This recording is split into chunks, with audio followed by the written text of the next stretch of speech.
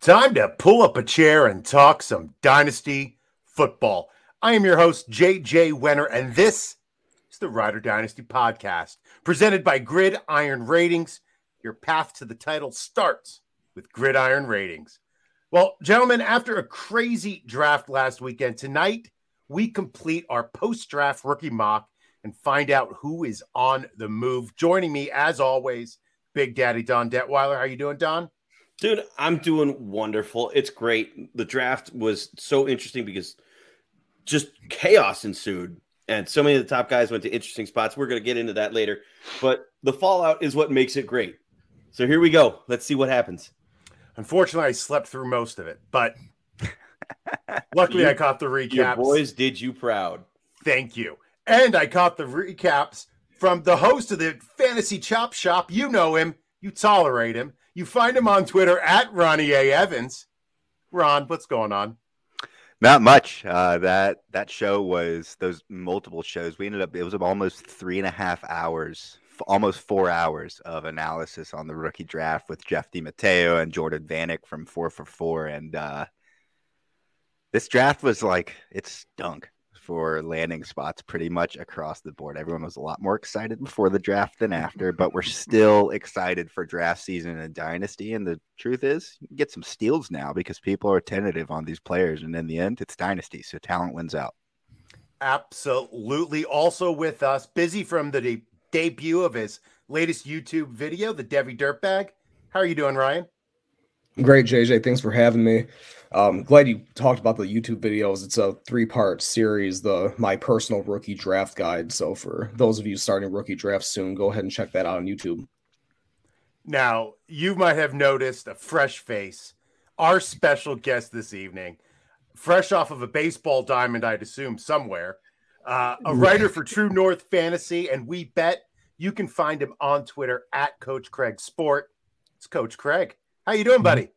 Doing pretty good. And like you kind of mentioned, I do a lot of different things. So I write for those two. I help out with Sons of Dynasty with some of the content they're putting out. We did a lot of rookie hype videos for their YouTube channel. I've been hoping, do some optimization for SEO for getting those videos to pop and everything like that. I obviously have my own YouTube channel, Coach Craig Sports, where I got daily MLB DFS right now. I'm going through some NFL draft grades. When we get closer to NFL season, I do some fantasy content as well as DFS content. So a little bit of everything right now. Did some talking about the rookies before the draft. We did JC Money Design and myself. We did day 2 and day 3 live stream besides round 7. So nobody likes round 7. So you do MLB DFS. That seems like such a grind. How do you find the time in your life to do that? So a lot of it for me is just after I get done with this, I'll edit my draft grade video. And then after that, I'll do research, pitcher versus hitter stats. And then I'll kind of just go through those and compare it to like the guys that are kind of hitting pretty well right now and try to make because you're making educated guesses more so than any other sport. It's kind of predictable, but it's not really it's probably the least predictable sports in terms of DFS. Outside of like USFL right now, which I'm doing a little bit of right now too. I do a video of that every week, just kind of going through, kind of being like, hey, I play this guy in GPP, I play this guy in cash. I don't know how many people are actually playing cash for USFL, but that's a whole nother story for a different day. But NBA is definitely the most predictable. I do that during the NBA regular season, then NFL obviously during the NFL regular season too. So if it's DFS, I probably do it. I casually play golf. I don't really cover that as much. We do some NASCAR talk on Sundays for a live show for Super Draft DFS as well, which cricket DFS yet? Nah. Not cricket. Squash? No. You wait. Yeah. It's next. There's always something. Biggest sport in the world. Before we jump into the episode, thank you so much for coming on. Gridiron Ratings has published our rookie draft guide, over 140 pages, rookie profiles for both offensive and IDP rookies, positional breakdowns, integrated draft boards for every type of league, only $15. I had the pleasure of editing the guide, and it even impressed me. And I'm cranky as all hell, and nothing impresses me. So jump on Gridiron Ratings to get your copy. Gentlemen, enough. No talk of news. Let's get right to the main. Oh, can I throw in one thing? Sure, Ronnie. If you're coming from Reddit and you want the Aaron Donald jersey from those previous shows this weekend, you got to watch the mock draft because we're not announcing it until it's over. So stick around, learn something about the rookies, and then we'll throw you the jersey if you want at the end. Thanks, Ron. Absolutely. We will be giving away the Aaron Donald jersey by the end of tonight's episode. Now, hope may spring eternal, but draft capital can crush dreams, gentlemen. We completed our pre-draft 4-round rookie mock draft. And now that we know their landing spots, it's time to revisit to complete a post-draft 2-round rookie. The rules are the same: 12-team, 1 QB, PPR. We will be picking in the same order until the second round is complete. And the order for tonight is, as it shows up on the screen, Coach Craig is picking first, followed by Ryan, Don, and then Ronnie. So, Coach Craig, you are the guest tonight. You get to pick first. Where are you going? Well, typically I don't really have the 101 anywhere, and if I did, I'd probably be trading out of it this year, honestly. But I'll still take Breece Hall first overall. I don't think there's too much debate with a lot of people. I mean, just depending on what some of the leagues that you're in, depending on who you're drafting with. I mean, some people might take a wide receiver first. Some people might take Kenneth Walker first just because he ended up in Seattle. And like consensus, like if you're just talking real big picture, not fantasy related, Kenneth Walker was the consensus RB1 pre-draft when you take across all the experts with from non-fantasy perspective. But then you also have to add in the pass catching and all that stuff too. Yeah, as a Jets fan, I am very happy with the pick of Breece Hall. We seem to have gotten some heat for it. Some of our draft grades suffered because we went at the top of the second for a running back. You're not hearing me complain. Fantastic pick, Joe Douglas. Thank you. Next up on the board, Ryan. Well, it's pretty wild that the top 2 picks in this mock are going to be New York Jets because I'm going with Garrett Wilson here. He was my wide receiver 1 before the draft, and he is my wide receiver 1 after the draft. I've seen a lot of people complaining about Wilson to the Jets because of Zach Wilson. Zach Wilson's going to be fine. I have a theory about what happened with him last year. They looked at the roster. They looked at Wilson. They said, hey, just go out there, get it all out of your system, make the mistakes, learn from it, come back stronger next year. And he's coming back this year with a true number 1 receiver in Garrett Wilson. And I think he's going to be a perennial like 1,100, 1,200 plus yard receiver with upside for 1,400 even. Whew, your mouth's got ears. Ronnie, what are you thinking about Garrett Wilson and Breece Hall? 2 Jets going 1-2. I think it's the most beautiful thing that I've ever seen be a reality in Dynasty football, to have the New York Football Jets potentially with a majority of the top 2 picks in Dynasty football. Is just confirming my suspicions that we're in a simulation and whoever's in control is having fun. But I like Garrett Wilson. We are in end times, aren't we, young man? But Garrett Wilson's a stud, man. He was my favorite wide receiver pre-draft too. And I think that this pick is going to go in a number of directions depending on your league. So if you've got it, either take the guy you like more than anyone else or trade back to where I'm picking at number 4, because that's my favorite spot in the drafts. Well, before we get to number 4, Don, you get to go number 3. Ooh, 3's I don't know interesting what that means. Yeah. 3's interesting because 2 for me is an inflection point, whether you're taking both backs 1 and 2, or you get into a high talent, really dynamic wide receiver. But I'm the beneficiary here, so I'm taking Kenneth Walker to 3rd at 3. And I'll tell you what, Seattle's backfield is primed to be taken over. I love what they did in the draft. 2 brand new offensive tackles, an investment in an offensive line that they just don't do. For them to turn around and put that kind of capital there, that's awesome. And Walker's running ability is dynamic. He can catch the ball better than people are saying. If you look way back at his previous school, dude's got chops. That's going to blow up. It might not be year 1, but by year 2, he'll have chased out the rest, and you're going to have a player on your hands. That's fantastic. I'm looking forward to them having a reliable running back who they can just hand the rock off to, like Pete Carroll loves to do. Coach Craig, Do you see Kenneth Walker getting the bulk of the carries this year? Yeah, I think he probably steps into most of it right away. I mean, there's still a Rashad Penny truthers out there, but I think it's probably a split right away. And we know Penny can't stay healthy at this point, so I'm not really concerned about that. He's on a 1-year deal either way, so the value should just go up in theory, but only time will tell. I think it was really interesting, the offensive tackles they picked up, because you think of them being the run-heavy team. And the biggest thing about Charles Cross and Abraham Lucas, they both came from air raid systems, or for most of their career, they were in air raid systems. So they're really good pass blockers, and the knock was kind of the running back, or the run protection, or running blocking. So that's kind of interesting, but I like both those tackles a lot. Cross was my offensive tackle number 2. Lucas, I had a 2nd-round grade on, so I think they did very well with those 2 guys. Fantastic. Ronnie, you are up. Yeah, I wanted Kenneth Walker here. We could talk on and on about him. We can cover him more in other shows, but people are out of their minds talking about him as like not being able to catch the ball. I would challenge you to find the last Michigan State running back that caught a lot of balls. And he's the most talented back in this entire class, Breece Hall included. And I think that Kenneth Walker is going to be in somebody that people regret not taking in the top 3 in a lot of drafts, because it's probably going to happen in quite a few places.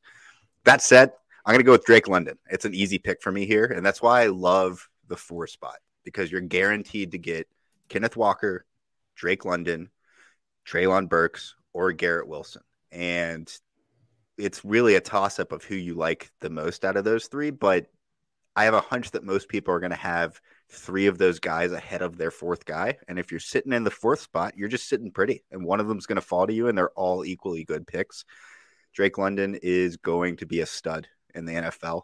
He is, I hate everything JJ Zacharias said about him. All of this whole like possession receiver, it's ridiculous. Go watch his tape. That is not who he is. And he's going to tear up the NFL for a long, long time. It just might take a couple years before he pops on your teams because of the quarterback situation, especially if Desmond Ridder ends up getting the job here in the next 24 months. Now, Ryan, I used to bring up Drake London to you only to sour the Amon-Ra St. Brown conversation. What do you think about Drake London, who was better at USC than Amon-Ra? I think Drake London's a very good receiver prospect. I don't think he's receiver 1. I actually have him at 6 on my board. He's going off at super flex rankings 109, so it'd be 108 in this case for me. I like him. I think he's going to be a productive player. I just don't think he's going to pop the way a lot of others are saying he will.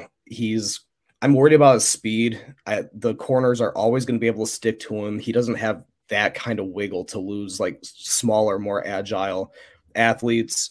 So I think he's going to have to be overly physical to get a lot more catches than a guy like Garrett Wilson, who gets open by, creating that natural separation with like top tier route running and just being a better athlete than the guy across from him.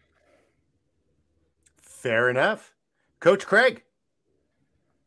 So I wanted to say too, Drake London, I know people question his athleticism, but the dude played college basketball as a freshman too, and was a 2-guard at USC.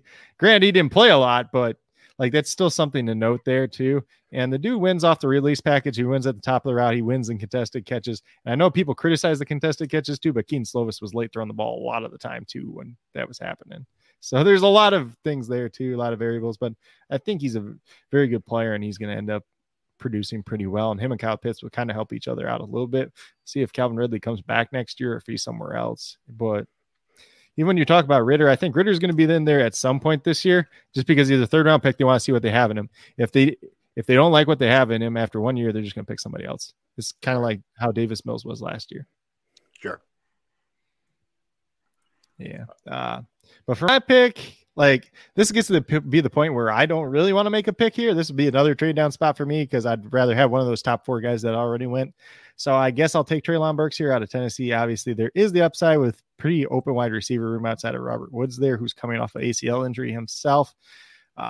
Treylon Burks obviously did very well in the SEC. mainly poor quarterback play besides the 1 year Felipe Franks, which some people like to knock on him, but he was very good at Arkansas for that 1 year. There is a little bit of concern there. Obviously, the measurables were not as nice as we like to see, but there was some kind of work ethic concerns with him coming up to the draft. Like he didn't start working out till like the last minute, and that's why he didn't run as well. But then he had his pro day like 10 days to 2 weeks later and didn't even like try to test better than anything else really. So you're looking at a guy that's kind of had some weight concerns, weight fluctuation, at least in college. So with the top tier athlete, hopefully you keep that in perspective. They have a dietitian on the team and they're hopefully going to keep that. But if things don't pan out, you could be looking at another Calvin Benjamin and gets up 250 pounds, and then maybe it's one good year. So that there's kind of the concerns there. But I think what he probably ends up being is kind of what people wanted Laviska Shenault to be. He's not going to be Deebo Samuel. He's not going to be A.J. Brown, but I think that's a more fair comparison. And he's more similar to Laviska Shenault coming out of college. Don, where are you at with Treylon Burks? Do you think the Titans did the right thing by getting rid of A.J. Brown and taking Treylon? Well, considering the contract demands, the Titans had no chance. They were just up against it. There was no way to fit the contract that A.J. Brown wanted underneath their cap, especially this late in the ball game after just handing out contracts to pass rushers and working on the offensive line. That just wasn't possible. So to have to pivot as quickly as they had to and make a deal come together quickly to get the 18th pick, plus they did pretty well for themselves. As for the player, I like the size. I like the ability. Even if they have to work him out of the slot, there's still potential there. And with no real consistent tight end threat in Tennessee, he can work out of the slot. He can work closer to the line of scrimmage, and you can do a lot. They ran bubble screen after bubble screen 2 years ago. They can do it again. There's ways to get a guy the ball, especially with his size and his catch radius, as long as they keep him under control, basically by sitting on his dietitians and so forth. That's doable at the pro level. And I think he can be productive. The chances for the just massive target share is absolutely there. Ryan, where are you going at with pick 1-6? Jameson Williams. This is an easy one. I have him number 3 on my board. And so getting him at 6 here, that's value. Jameson Williams has the highest upside of any receiver in this class. And he landed on a team with a vacuum at the wide receiver 1 position. And, you know, Jameson Williams has like 1,500 yard type upside. He is just uber freaking talented. And if it wasn't for the ACL, I think that consensus would be a whole hell of a lot higher on him. He just has that. He has the kind of speed that nobody can hang with. He's a good route runner. He has really good hands. I just don't see him not coming back as good as ever after this injury. The ACL is really just, it happens, but these guys, they don't have typically careers ruined over it as much anymore, at least. So he's going to come back just fine, I believe, and he's going to be a hell of a receiver. Jared Goff can support quality fantasy options. He showed it throughout his career with the Rams, and I don't think that Goff is really even going to be the quarterback for the future there. I wouldn't put it past Holmes to the GM there in Detroit to try to pull off a similar move to what the Rams did, is build up a killer roster and then trade for a veteran quarterback who can put them over the hump. All right. Well, gentlemen, sitting at 1-6, halfway through the first round, question for you. What is the highest pick? This comes from Dave Heilman. What's up, Dave? What's the highest pick that you would trade for Hollywood Brown or Rondale Moore following Hopkins' suspension? I can jump in and just say the Hopkins suspension doesn't change it for me either way. I already was moving on from Hopkins in Dynasty. I think he's going to be fine this year when he plays, but those two guys are going to be the guys of the future there. I don't know what I'll let somebody answer the trade thing, but the Hopkins thing didn't move the needle for me for their value outside of redraft. What about you, Craig? So I think it's probably like 110, 111 range. That's where it falls off for me. I think I'd rather have Hollywood Brown than some of those guys. In theory, they could get out from DeAndre Hopkins after this season. They'll save $8 million. It'd probably be the year after that. But, Hollywood Brown and Kyler Murray probably going to be together for the long run, I would assume. Obviously, Kyler gets paid this year. Marquise Hollywood Brown probably gets paid the year after that. Or if he doesn't get paid, then you piss Kyler Murray off, and then we got a whole other situation on our hands too. So it could be very interesting there. And then, in terms of Rondale Moore, that's a tough one just because, I don't know how much Hopkins suspension impacts him. He should be on the field more, but they also drafted Trey McBride and they gave Zach Ertz an extension. So they might want to put 2 tight ends on the field a little bit more often. Plus, Cliff Kingsbury's boy is Antoine Wesley. He had him in college. He loves that dude. And when Cliff Kingsbury loves somebody, he's going to do whatever he can for that guy. Obviously, we've seen that with Kyler Murray going number 1 overall. So, all right, Don, are you on board? Yeah, I would even tell you that this is the last pick I would keep. So 1-8 and beyond is what I would consider for Hollywood Brown, but 1-7, I'm keeping it, and I'm keeping it for Chris Olave. Landing in New Orleans, dude is an absolute technician. He can run any route you want, and he's probably the prototypical wide receiver too. He'll fit into that offense just beautifully. He can do whatever you want. You can put him on an island. You can run him away from the bunch. You can put him just in 11 personnel as the other wide receiver. He can do it all. Fast, big enough to catch with a good catch radius. Love the hands. Love the talent. Whew. That was enthusiastic. A great segue. I give that a 10. That's a 10 out of 10. Woo! Great job, Don. You pass. You get an A. Ronnie, where are you going with 1-8? I'm going to take the guy that I couldn't get in the Writers League that I ended up just sitting on, Chris Olave, after an auto draft. I thought about it and was like, I'll get Sky Moore in other leagues. I'll just use Chris Olave in this one. But I love Sky Moore's potential. I think his potential in the long term, paired up with Patrick Mahomes, whew, he might, with Jameson Williams, he might have tied for the highest long-term fantasy potential if things work out. I'm not counting on it to work out that way, but Sky Moore's an animal. He was one of my favorite players pre-draft. I know that you guys talked about him a lot on other pods. Jeff DiMatteo and I talked about him a bit on the Chop Shop. He's been a hot topic of discussion throughout the offseason in the whole Gridiron Ratings team, and I don't think he could have gone to a better spot. I mean, I love him. I'm happy to take him here. Yeah, you want to go to a coach that's offensively inclined and possibly the best throwing quarterback in the league. Yeah, that's a pretty good landing spot, yep. I would say. Yeah. Plus, he had the biggest hands of any wide receiver at the combine, and he's only 5'10". So that's, it was 10 and 1/8 inch hands I think he had. And then, everybody pre-combine, they were talking about how big Treylon Burks' hands were, he wore 3X gloves, and then his ended up being sub 10. I'm like, what? Yeah. I think Treylon Burks might have fat fingers. Let me throw one other thing in on Sky Moore, because I've heard a lot of people and read a lot actually on Reddit, people talking about McCole Hardman and this, and it's kind of a crowded room this year, this and that. I am not worried at all about McCole Hardman. With Sky Moore, McCole Hardman should be applying for jobs with other teams in the next 2 years. I mean, Sky Moore has the vertical ability that McCole Hardman has. He might be a touch slower, but it doesn't matter. He's a better route runner. He's got better hands, and he is better with the ball in his hands than McCole Hardman, and I have no problem saying all four of those things. McCole Hardman is the guy that is hurt the worst by the Sky Moore pick on that team. Yeah. And I'll just say he was actually recruited as a cornerback at Western Michigan, then converted to wide receiver full-time too. So he's only going to get better. Mm-hmm. Can you imagine being that young and talented? Nope. Nope, me neither. Speaking of young and talented, Coach Craig, you're up next at 1-9. Well, I ain't that young no more, so I'm over the hill of fantasy. Easy, young man.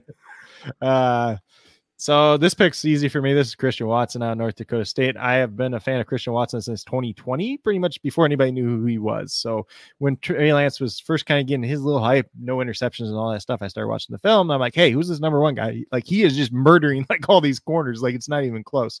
And yes, everybody's like, oh, the raw stats aren't that good, but still had a 40% dominator rating this year. He accounted for 35.3% of his team's receiving yards this year. His team ran the ball 62% of the time, and they were in blowouts because they are essentially the Alabama of the FCS. They just beat the crap out of teams. So they don't need to throw that often. Plus, obviously, got a little bit of a downtick in quarterback this year since Trey Lance was gone. But even when Trey Lance was there, he was only throwing the ball like 14 to 18 times a game anyways. So like people are like, oh, he only got like 4 catches a game. But like, do you realize how much that is when the quarterback's only thrown it 14 times a game? And he was involved, you know, as a punt returner, end arounds, and everything else like that. And like this guy could be the complete unicorn of this class. We don't see guys that are 6'4", you know, his size, his weight, run 4.36s. Like it just doesn't happen.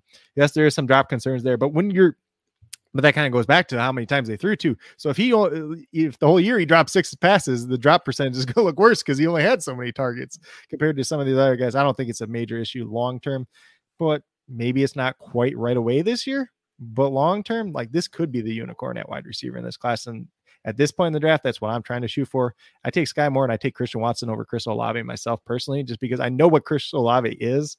And that doesn't excite me as much for fantasy. He's just kind of like that second wide receiver. His upside is kind of like an Emmanuel Sanders type. Fair enough. That's a great career, not necessarily great for fantasy.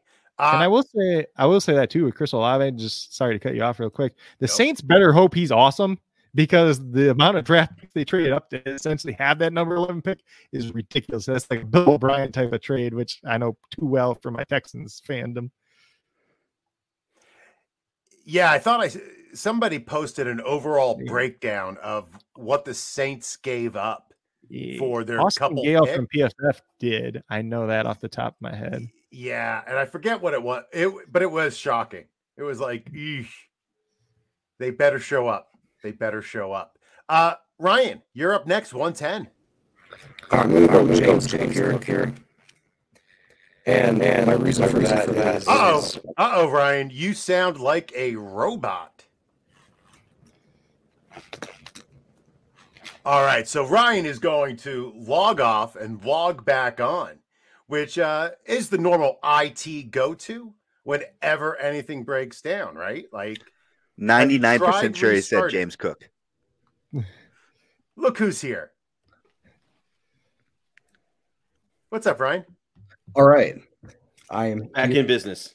Do I sound non-robotic? Perfect. Great. So I'm going James Cook here.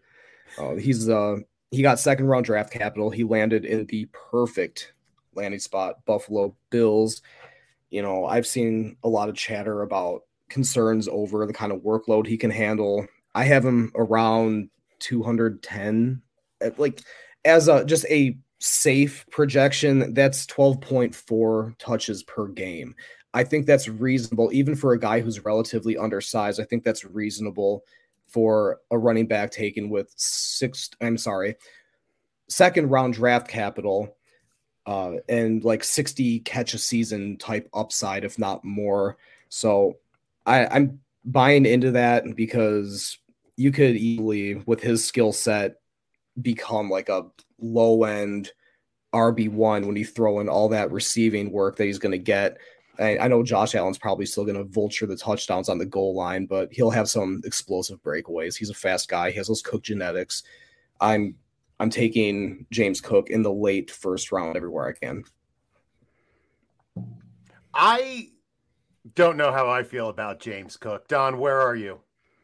I'm with you in that I worry that he's not going to get the high value touches around the goal line to go with it. However, if there's a back that's going to succeed in Buffalo, it's James Cook style running back that's very adept to catching the football and can be an outstanding outlet and something that the right Allen is going to throw to and not necessarily call him his own number to. So I think if there was going to be a running back to succeed in Buffalo, I think Cook is a great way to go. Now, sticking with you, Don, who are you going with at pick 11? Oh, it's time to get my black and gold colored spectacles out. Here we go. I'm going to go to the second round of the real draft, and I want George Pickens here. George Pickens is an absolute monster. He's 21 years old. There's still meat on the developmental bone here, and that's something that the Steelers absolutely love to do, is get guys that are younger or on the younger end. At 6'3", 200, and coming off ACL surgery, the dude already ran 4.47. That's only going to improve as he distances himself from the surgery. He's got excellent body control, can already stretch the field, as evidenced by the national title game. And with the Steelers wide receivers as they are, and Claypool, ironically, calling the number, he may very well have been calling the number of his replacement because he has been underwhelming, and Pickens does everything that Claypool does better. That was my question for you, Don. A little bit concerned, right? I mean, Claypool and Pickens, are they the same? Like, no. I think of that meme with Spider-Man. Right. Yeah, what they are is different animals in that Pickens can run better routes and run more of the route tree than Claypool can. Claypool is definitely your prototypical outside go guy. Pickens has more talent, more athleticism, and more of a dynamic, explosive route runner that has the possibility to do more for you on in cuts, crossers, and less of the just jump ball dependency that such a big guy in Claypool really has. So I like Pickens. I like the developmental possibility here. Call me a homer. I don't care. He's my guy. Craig, are you calling him a homer?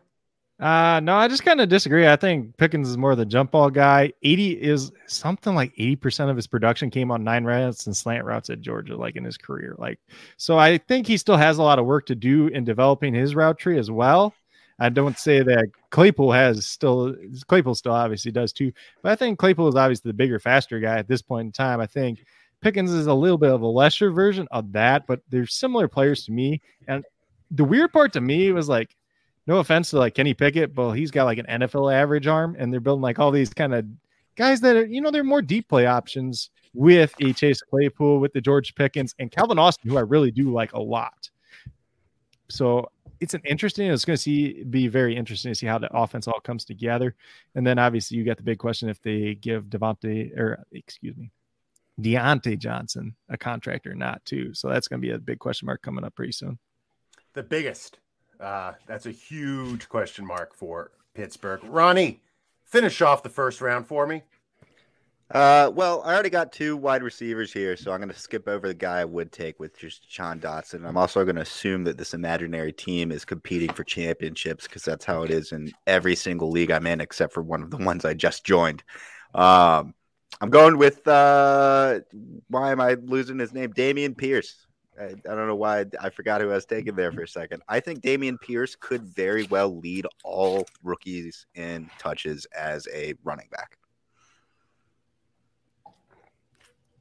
I thought there was going to be more after that. I thought there was too, but then I felt good about it.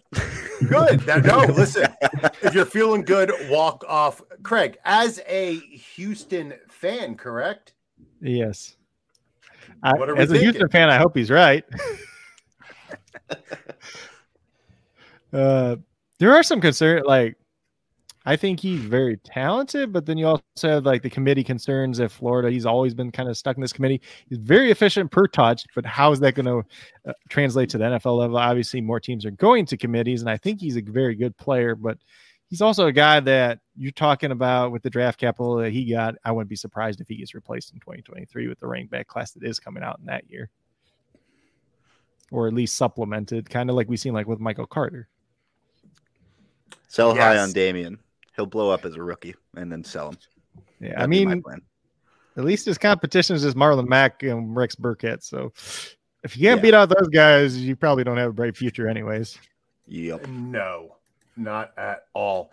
Don, looking at this first round, which name pre-draft would you have scoffed at? Pre-draft scoffed at.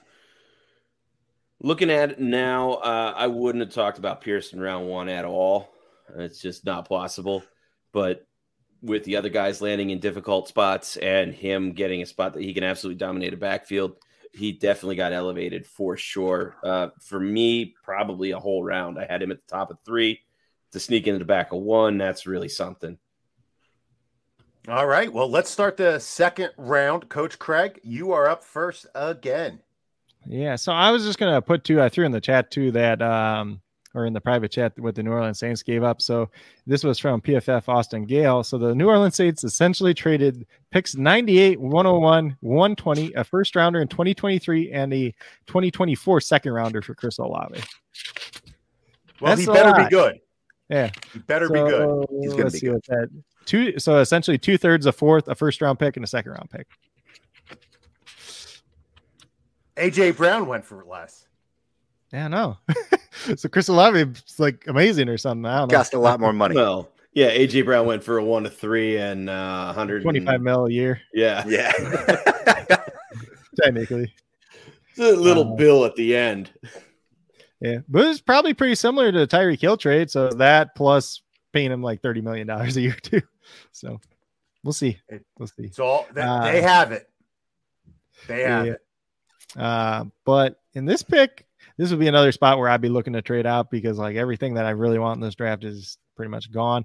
I'm actually in a draft right now where I'm trying to trade the 2 pick. I'm actually trying to either trade it away or trade it plus something else for Christian Watson. So then I'd have Christian Watson and Sky Moore in that draft, but that's a whole other story for a different day.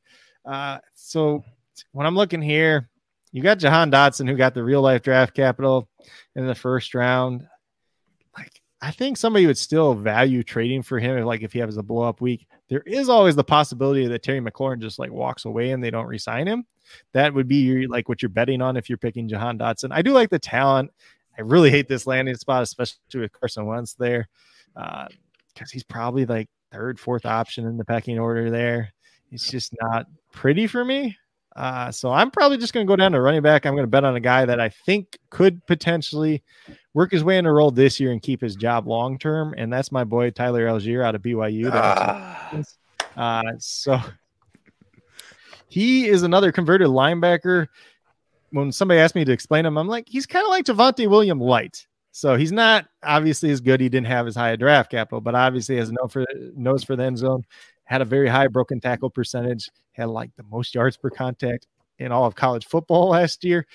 The dude's very, very good in pass protection. He's a very, very underrated wide or receiving backfield too. You didn't see as much of it when Zach Wilson was there because Zach Wilson would just take off and run instead because he is a very underrated athlete as well. So there wasn't quite as much of that. But like I was just watching the Zach Wilson film like initially, and I'm like, wait, who the heck's this running back? Because like you could tell that he was good. Go look at the stats, and I'm like, oh, this guy over like 1,000 yards. And then like they lost Zach Wilson. Obviously this year they lost 3 or 4 their starting offensive linemen from the previous year. I'm like, okay, let's see what this guy does without the offensive line, without the first round quarterback. Comes out and dominates and has 20 plus touchdowns. I'm like, okay, so this is somebody we need to talk about. Obviously, he didn't run as good at the combine as people thought, but 4.6 for a guy that's 224 pounds. I was at the combine. This dude's shoulders are freaking huge. Like they're about the size of your head. Like it's just crazy. But I think he's one of the guys that we're talking about in this range of running backs that could potentially keep his job long term. Obviously, probably going to split carries with Cordero Patterson this year. Maybe Damian Williams, but he's 30 years old. And he wasn't very good last year, first of all. And they already cut Mike Davis. So I think there's a very wide open door there. Some people might talk about the wide open door for Zamir White, but you got some whole other concerns there. And I think he's a guy you have to draft somebody to supplement him. Love this pick. I love Tyler. I was hoping that the Jets would get him a little bit later.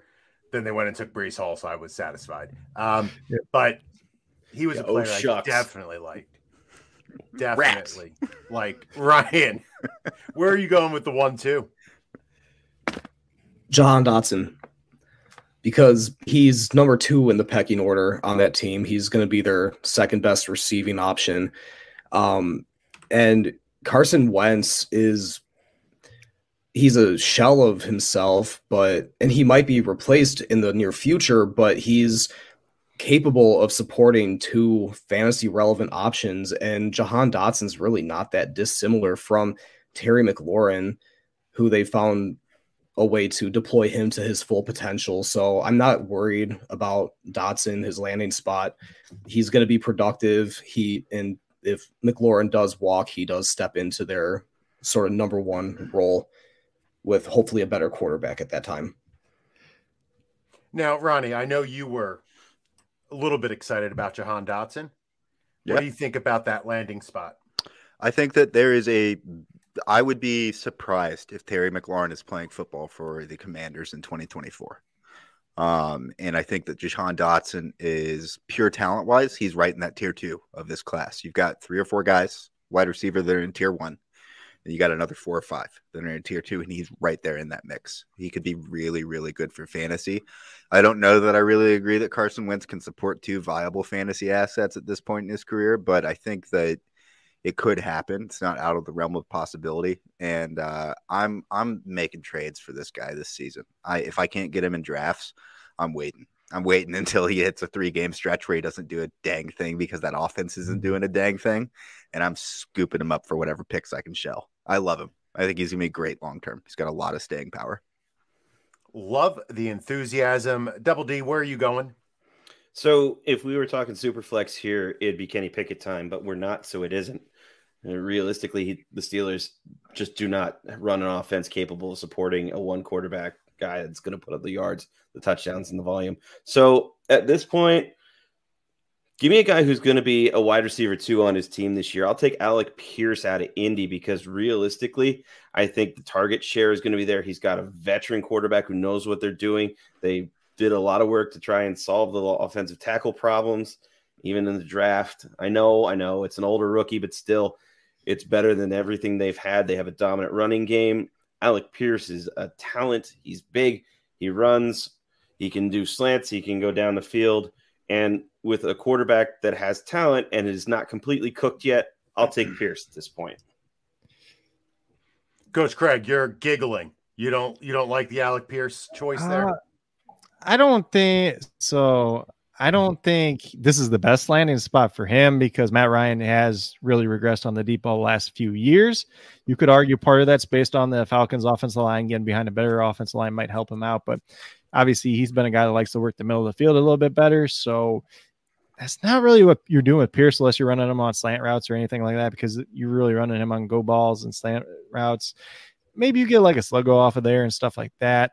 The one thing I was really surprised about is like how shocked people were that he ran fast. Like, I guess you don't see like as much on tape, but like the dude was like he was like all state in track in high school. So it's not like he was ever slow. Yeah, absolutely. Ronnie, you are up next, 1-4. Well, Alex Pierce is who I would have taken.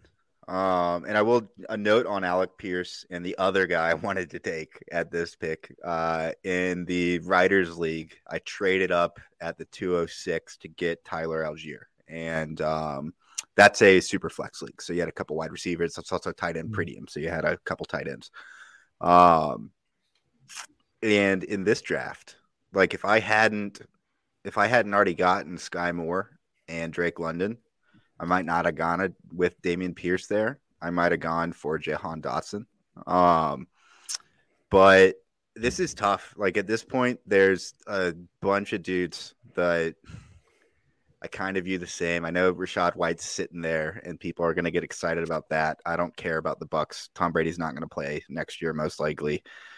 And I don't really know what they're going to be looking at. And he's going to get replaced by somebody eventually. He's not a stud. But I'll go with John Mechie. I'm just going to actually, let me take that back. I'm going to go with Trey McBride. At this I don't point know in if the you draft, could do that. I didn't take my hand off the chessboard. I haven't moved the piece officially. The card didn't make it to the table. All right. I'll allow it. And here's my rationale. At this point, you're looking at tier 3 of wide receivers. Yep. You're looking at tier 2 of running backs in a weak class. Might as well take the top guy at the tier of tight ends, even though it's not a tight end premium league, right? If you're going to stash one of these tight ends, I'd say him and Jelani Woods are the 2 guys that 4 years from now might be like reliable tight end ones. Mm-hmm. And I'll take McBride. We were talking about DeAndre Hopkins earlier. I know Zach Ertz is still there. Somebody mentioned that this might force them to play McBride a little bit more than they had planned. I absolutely agree. I think that of all the players on that team, besides Hollywood getting traded there, of course, it's Trey McBride is the guy I think benefits the most as a rookie tight end from DeAndre Hopkins missing 6 games. He's going to see some snaps that he probably wouldn't have otherwise. I'm always excited when the first tight end goes off the board. Coach Craig, you are up next. Yeah, and it's important to note, too, with Trey McBride, he had 90 catches on a run-first team in Colorado State. Granted, he was the only real option they had in the receiving game, and their quarterback sucked, but that's a whole other story for a different day. And funny enough, I actually have Pierce and McBride back-to-back in my rankings, too. they're a little bit lower, but my rankings that I do have right now are for Superflex too. So there's a couple of quarterbacks squeezing in their head. Let's see where we're at real quick. So I'm going to go probably with a personal favorite of mine, David Bell, wide receiver for Cleveland. Very productive career for Purdue. Everybody freaked out over the combine, and he ran slow. We all knew he was going to run slow. And literally goes into the guy that he probably compares the best to's role in Cleveland in Jarvis Landry. If they can work him out of the slot, it's going to be really interesting actually to see who they use in the slot there when they do have a slot, whether it's him, whether it's like Amari Cooper. Maybe they throw somebody else there, but like I don't think you're not gonna put Donald Peoples-Jones there. They tried throwing Anthony Schwartz there last year and it just didn't work. Like I don't know what you do with that guy at this point. He's just a track star, so that's a whole nother story for a different day. Maybe let him return a couple kicks, but yeah, there's not much use for him. He kind of showed that last year. They tried. They really did try to get Schwartz the ball, but well, he didn't even run the route. Half the time he ran the wrong route. Like he didn't know what he was doing. Yeah, that tends to hurt you in the NFL. Cleveland does not run a complex offense either. All right, Ryan, you are up next, my friend. Where are you going with the 1-6? 2-6, sorry. All right. Let's go. I'm between Kenny Pickett and Rachaad White. Let's go Rachaad White. I actually liked the landing spot in the draft capital, 3rd round to the Tampa Bay Buccaneers. Leonard Fournette needs a running mate. If we're worried about Keyshawn Vaughn and who was it, Gio Bernard at this point, what are we even doing playing Dynasty?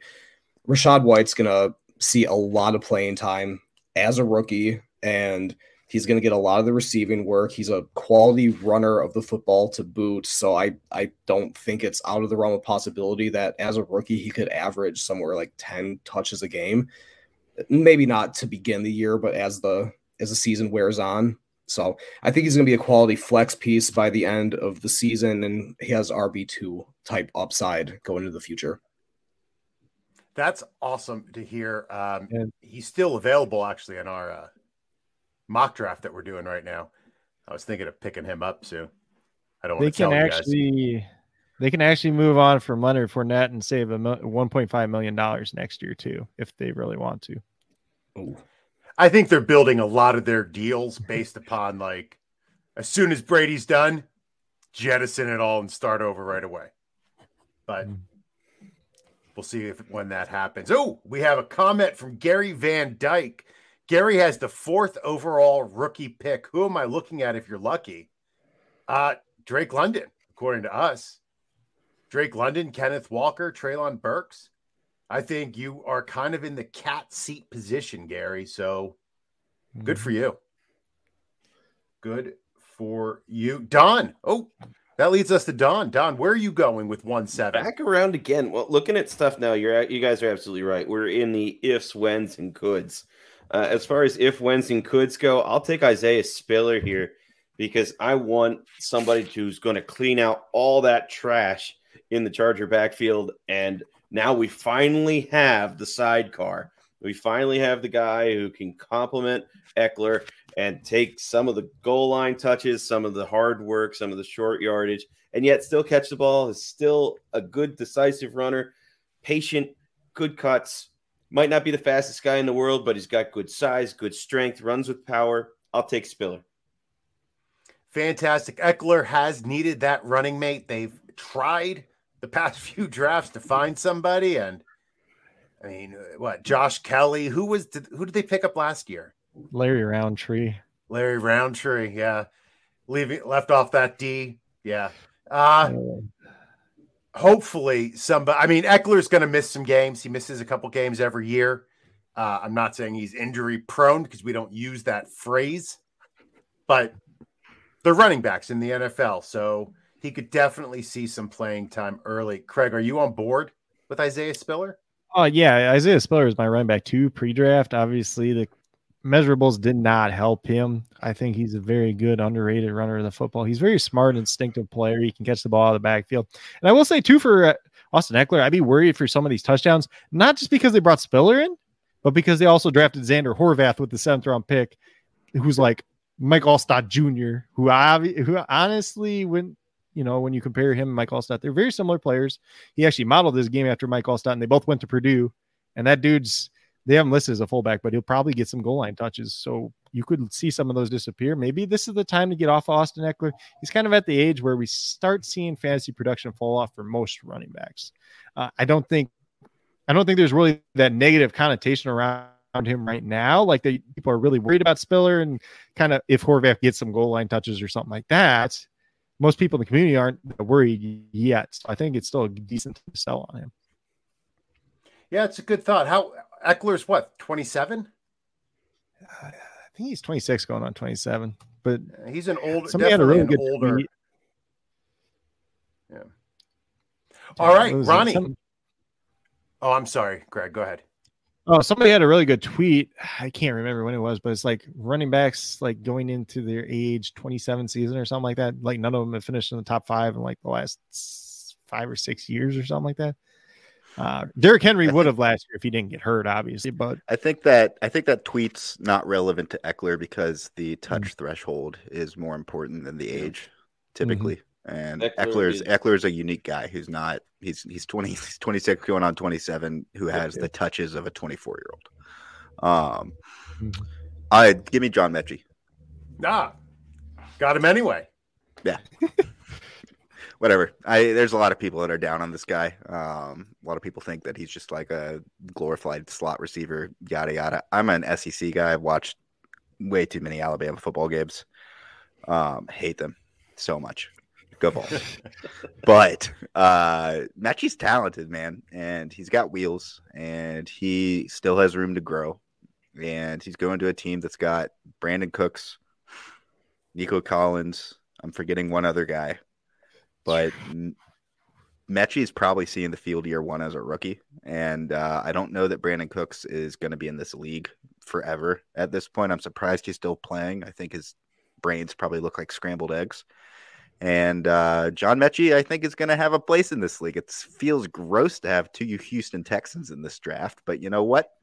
I got too many shares of Jalen Tolbert everywhere else in this hypothetical universe we're living in for this draft. So give me John Mechie. Listen, 2 Texans. We had 2 Jets go. I know. We're in a simulation. Cats loving dogs. All right, Coach Craig. Yeah, I'm kind of more in the camp that Mechie is just going to be like a good slot wide receiver in time. I think he kind of ends up being like a Jameson Crowder where he gives you like wide receiver 3 production. Maybe you can trade him for more at some point in time. And I think that's ideally what you're hoping for is just be able to flip him for something a little bit more. He could turn into a big target share for this Houston Texans team, especially if they do end up moving on from Brandon Cooks. Nico Collins didn't show enough last year when he really needed to. And I wouldn't be surprised if they had somebody else again next year. But for my pick, this is where we get to the nitty gritty, especially in one quarterback. Like if this is super flex, I'd probably be taking a quarterback here at the end of the second round. I assume Kenny Pickett's gone at that point already. So at that point, like I usually take like a Desmond. I take Desmond Ridder more than Malik Willis just because I don't want to wait around for 2 years to see if Malik Willis is even good. Because Ridder, you know, is at least going to play this year, and or like you flip that pick for a second round pick, or once Ridder starts, you trade him for a second round pick in 2023 for a guy that just really wants a quarterback or believes in Desmond Ridder. Going down here, I am going to do it a little bit different this time. I'll do Jelani Woods, tight end for the Colts.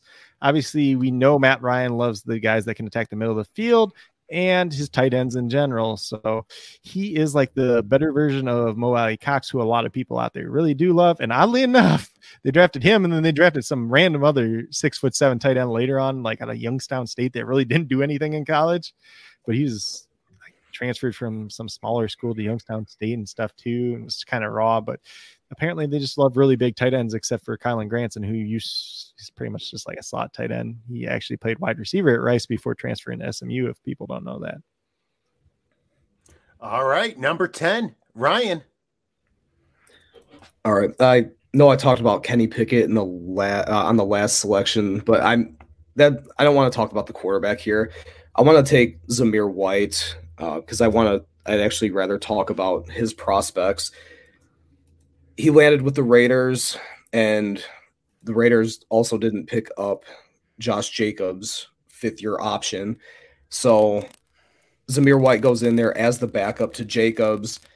Jacobs has never really been he's always had a running mate, another relevant running back who's taking touches away. That's going to be Zamir White this year. Jacobs has also been consistently getting worse since his rookie season. And last year, he was a 3.9 yards per carry guy. And then in 21, he was a 4.0 yards per carry guy. And it's not absurd to suggest that Zamir White could go in there and hit like a 4.3, 4.4 or better per carry and incentivize the team to give him the ball more often because he's making stuff happen more often when he's given the ball over Jacobs. So if he flashes this year, you just walked into a potential lead back for the 2023 season. At the end of the second round, which is immediate and amazing value. Yeah, that first draft of the Raiders crew, right? Their 3 first-round picks, none of whom had their 5th round option picked up. It's a bunch of Gruden grinders over there. You know what I mean? Yeah, well, they're definitely going to be making some grinders at the local deli after they get cut shortly. Don, no, come on, that was a good grinder joke. No, is that just? I'm sitting over here, navy beans, hoagies, and grinders. Thank you. Anyway, well, guess we'll just get out the black and gold again. Oh no, I'll do it. Go ahead. At this point, the one guy who's definitely going to be a starting quarterback because he's going to beat out Turbo. Turbo's only on a 2-year deal, after which they can easily get out after this year. Realistically, he's an accurate quarterback, good enough mobility to get you something. They're going to try to put in more of a mobile offense where they're rolling their quarterbacks, doing more of that kind of stuff. He can get you a first down, tough kid, going to protect the football. And this is something we usually don't get out of a college prospect. We get a guy who we know can already play in that environment, can already play on that specific field in whatever weather is thrown out at him, because that's where he played his college ball, literally had to walk across the hallway to go from the pit facility to the Pittsburgh Steelers facility. If there's a team that has more familiarity with their prospect, I don't know about it. So I'll go with that. Yeah. Did anybody see the meme of the giant AirPod? Yeah. with little Kenny Pickett hands on it? Smells like cabbage. Carney. If you watch the draft coverage show, when we had our Kenny Pickett card up, instead of a player image, it was the picture of the Burger King guy. Oh, no. So there actually is something about why his hand size was smaller too. That he's got something with his thumb that it can't extend all the way out. Double jointedness. Yeah. Yep. Sure. We'll let Kyle and the guys tell you about it. All right, They'll Ronnie. use better words than thumb weird. Weird thumb. Our final pick of our mock draft. As a guy with small hands myself, fine with Not Kenny shocked. Pickett going there. You definitely have small hand. These little babies right here. There's 3 guys I'd be fine with here. I joked earlier, Jalen Tolbert was a guy I was looking at the last pick. I think he's going to be fine in the NFL. He's just got 2 guys I like better ahead of him that aren't going to go away anytime soon. So I'm going to skip over Jalen Tolbert. I'm going to skip over Wandale, even though he has the best draft capital of this group right now. I'm going to jump all the way down in these pre-draft or rankings from GR and go for Khalil Shakir in Buffalo. He's really talented. He's a great guy. I actually just dropped Isaiah McKenzie in our Writers League. I think Khalil Shakir is probably not going to do a whole lot in his rookie season, but I don't believe in this whole Gabriel Davis hype train thing. I think that guy might have a couple years of relevance in the NFL, maybe.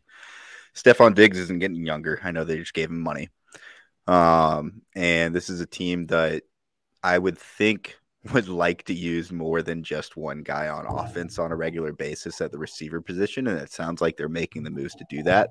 Khalil Shakir is one of the more exciting dart throw prospects in this class, and I got the dude that's paired up with Patrick Mahomes. I'll go take at the end of this second round the guy that's paired up with Josh Allen on the off chance that he ends up panning out, and I think there's a decent chance he does eventually as a wide receiver 3 for fantasy.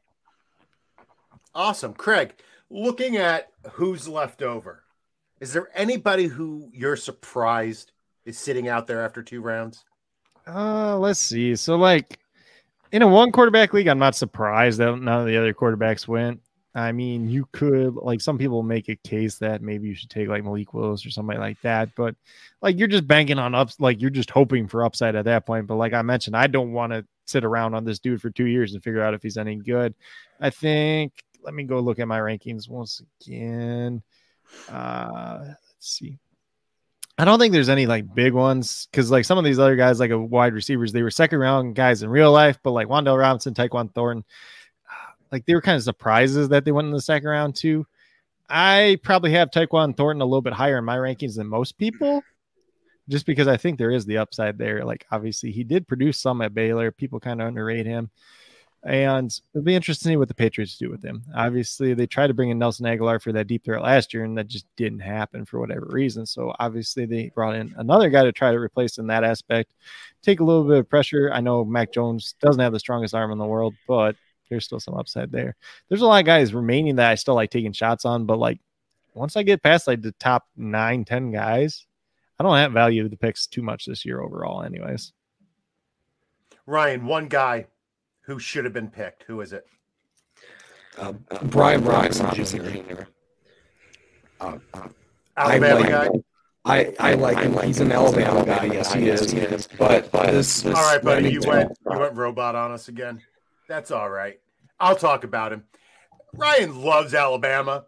He loves Alabama like a fat kid loves cookies. So if there is somebody from Alabama on the board,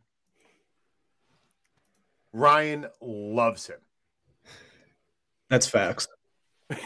Except for John Mechie. No, John Mechie. Mechie. I do like John Mechie. I'm high on John Mechie, but there was a player ahead of him on my board, so I took him. But the thing about Robinson is his landing spot is actually kind of underrated because, you know, Antonio Gibson, he hasn't really taken that next step. I don't know if they're going to really want to pay him when his contract is up. And Brian Robinson I think he's a stronger runner than Gibson. He might not have the same upside, but there's just something missing from Gibson's game, and he hasn't really taken that next step. So if Robinson goes in there and he can be productive, him and J.D. McKissick would be a nice little 1-2 combo in a backfield going forward. All right. Well, gentlemen, Ronnie, it is time for you to take over. Yeah, let's do it. For the Aaron Donald jersey. This is very exciting. I might have, in an alternate dimension, snuck my name in like 50 times because I really want. It's an authentic autograph on an Aaron Donald jersey who just won the Super Bowl and who is the best player in football over the last 22 years, not named Tom Brady. And I would argue that he's more talented than Tom Brady from a football perspective. Tom Brady's just the dude. And let me go ahead and share my screen. I'm going to hop over to these things so we don't get sucked into the matrix here real quick. All right. So got Aaron Donald on there. I can't see what I'm sharing right now. Yep. Aaron Donald's up there right now. All right. So don't ignore this. If you comment, too late. But you guys might remember this from the shows we did this weekend. If you caught those, we threw this up there every 10 minutes, reminding people to comment to enter to win. Aaron Donald autographed jersey giveaway. This is randomlist.com. It's just a random website that I found that lets you go in and throw in a bunch of stuff and randomize it. Here's a list of all the people with the YouTube comments, the Reddit users. There's a bunch of people in here that got multiple entries, which was really smart of them. You guys want to give it like a 5-second countdown? I'm just kidding. Let's go ahead and do this. So Aaron Donald jersey giveaway is going to 3, 2, 1, go. YouTube, Aaron C. Congratulations, bro. Aaron had a couple really great comments on the second day and the third day. He asked some pretty poignant things about players going in the draft that we were talking about. I remember you specifically. So I'll shoot you a message on YouTube. We'll get your address and all that stuff, and we'll get this shipped over to you. Congrats, man. Wow! Congratulations, Aaron C, on winning the Aaron D jersey. Whoa, there was the Matrix. That was trippy as hell. That was Doctor Strange stuff right there. Now you're going to see that tomorrow. Gentlemen, it is time for tags. That's where we tell the riders where they can find us and any final thoughts. Craig. Yeah, so thank you guys for having me on once again. It's kind of last minute. I know Dave reached out to me, so shout out to him as well. He's a very, very good guy. But you can find me on Twitter at Coach Craig Sport. You can find me on YouTube at Coach Craig Sports. Kind of already talked about the MLB DFS over there. Draft grade videos coming out. There'll be another one tonight for the NFC North, and tomorrow will be the NFC South. I had to think off the top of my head which one it was. And then obviously you can find me at True North, writing some football content over there when we get kicking back up again.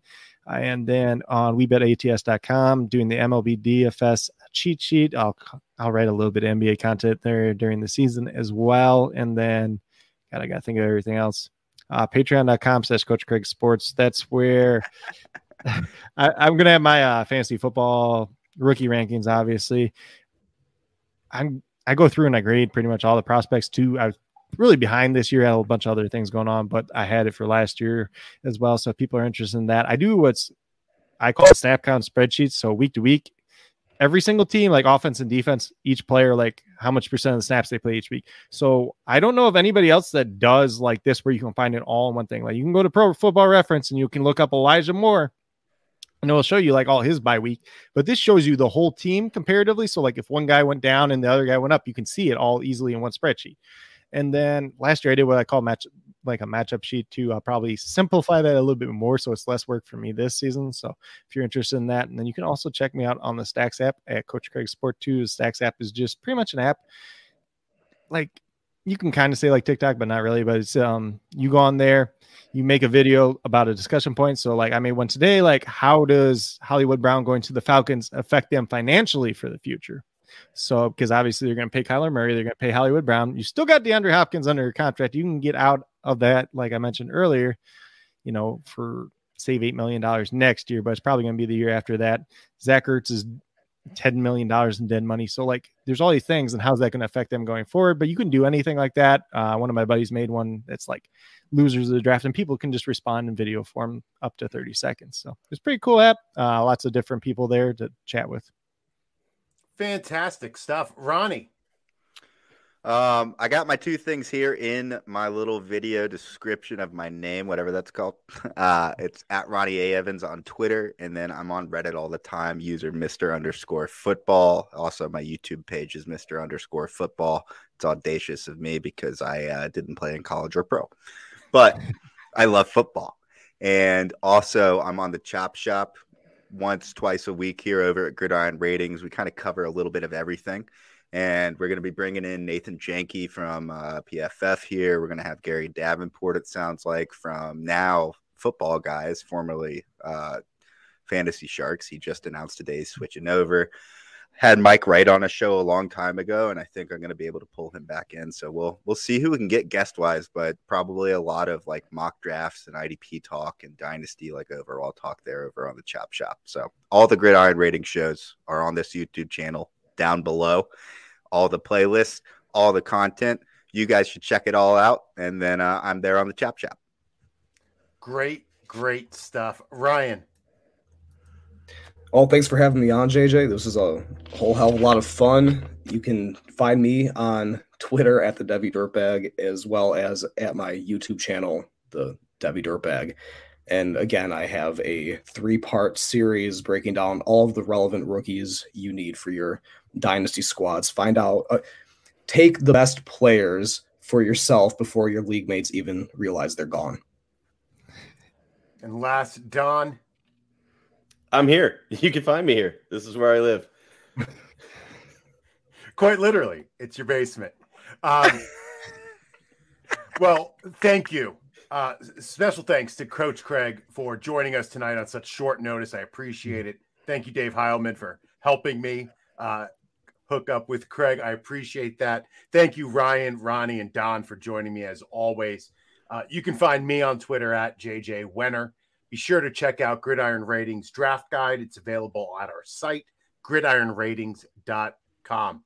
Check out Getting Defensive tomorrow night at 8 p.m., where we talk about the second round IDP rookies and their landing spots.